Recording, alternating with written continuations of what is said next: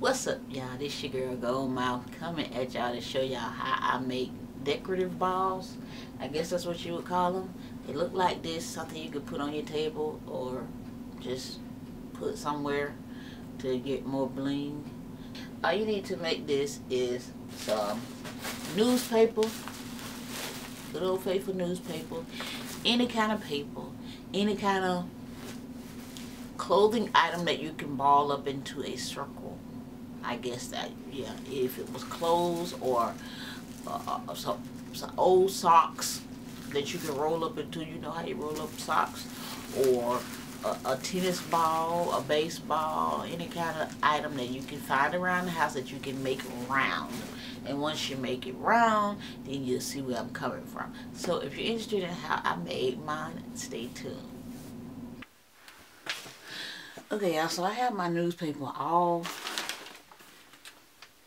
spread it out, and all you need to do here at this point is just simply take the newspaper and crumble it up as tight as you can. But with my hands I can't get it that tight, so I just crumble it up so much, and I'm just showing you how to do it. And you just keep crumbling it up, kind of like wrapping it into over each other, and just keep balling it up. But you want to ball it up as tight as you can get it. So I can't do it that tight because my hands hurt. It makes my hands hurt like bad. So I just get it around here, and then I take it to Scooby and he tighten it up the rest of the way. So here is what this one would look like if it was tightened up. You see? It actually becomes this small because Scooby already tightened it up. So we're gonna work with this one. I'm just showing you guys how to how that go. So you just take the paper and crumble it up. You can do the same thing with a pair of socks, with some old clothes you ain't wearing no more. You can cut them and then form them into the shape of a ball, because they clothes, they're gonna take shape. And then when you get them close to a ball as you can, don't worry about this part like sticking out. Don't worry about that, because the aluminum foil is going to hold that in. So you get the aluminum foil and you just wrap it on there. Wrap it around like you wrapping a Christmas gift. Bring in all the corners and wrap that around too. And then you take it to Scooby and have him squeeze it as tight as he can. Okay? I mean, you can't take it to Scooby, but you squeeze yours as tight as you can. But that's about as tight as I can get it. But after it's squeezed tight, hold on, let me get the other one. After it's squeezed tight, it's going to look like this one. Okay? And then once you get it like this, then you're done. It's going to hold its shape. All you got to do is make it round with your hand. And then what he did is he pressed it against a hard surface and kind of flatten out all those big dents in it. You flatten out the dents when you rub it on something hard. And then that'll take the big dents away and make it a little more round. Okay, so now I take this ball and just bling it out with whatever bling I want to bling it. I want to pick, you know. So we got this bling here on this big roll, and I can just get this and just start gluing it on there. It don't matter how you glue it on there. Well, it do matter, but this here conforms to the shape of the ball, so it's not really like a big deal. And just cut it.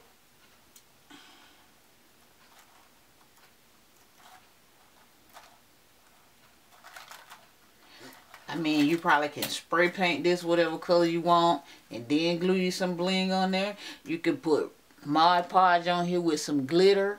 You can put Mod Podge on here with you some rice and spray paint the rice when you're done. You can put some lima beans on it, pinto beans, black eyed peas, as long as they're the hard dry ones.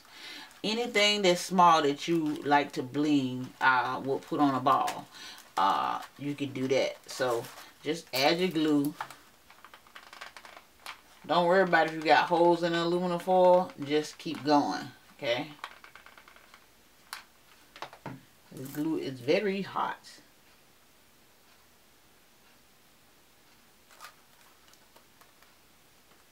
Now don't worry about it not going on perfectly, because it won't go on perfect, and some of them gonna actually be glued on top of each other. So you just keep gluing.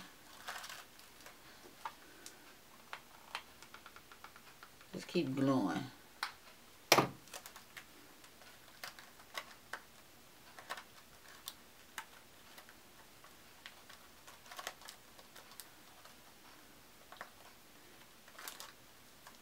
See, you gotta kind of push them into place, and they're gonna fall into place once you get it right. But it just take a little time. And you just keep mashing it down until you get it where you want it.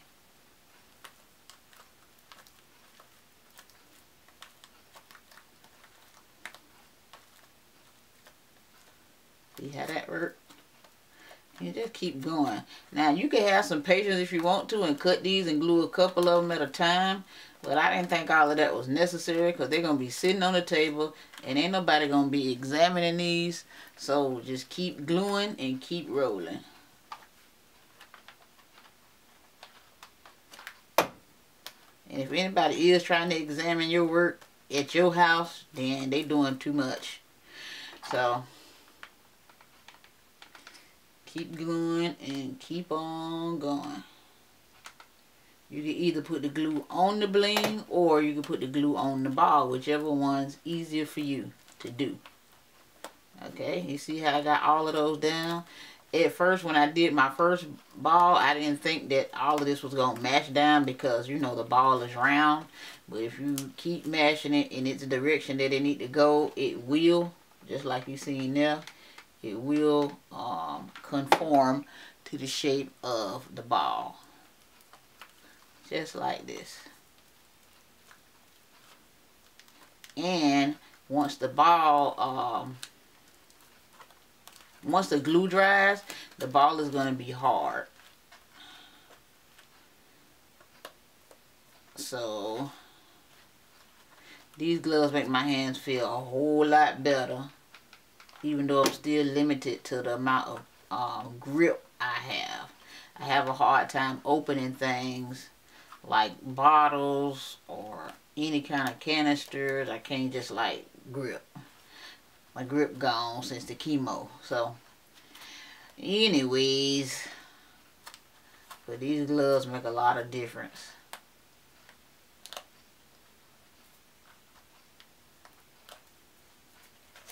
And so you just keep going, and the ball ends up looking like that. And you just keep cutting and gluing. Cutting and gluing. I'm going to see if I can cut a little bit more and glue for y'all. So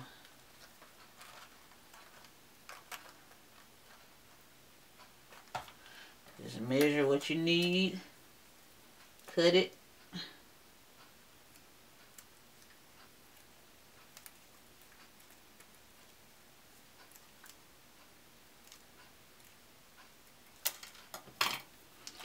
And get your little space right there and glue it. Now, these can be glued on top of each other. Like, they can be overlapped and they still will lay down. So, I wouldn't do too much worrying about getting glue on the top piece, because you can... Okay, y'all, I don't know what part I stopped at, but my battery died. But you end up with something that looks like this. This is what you end up with.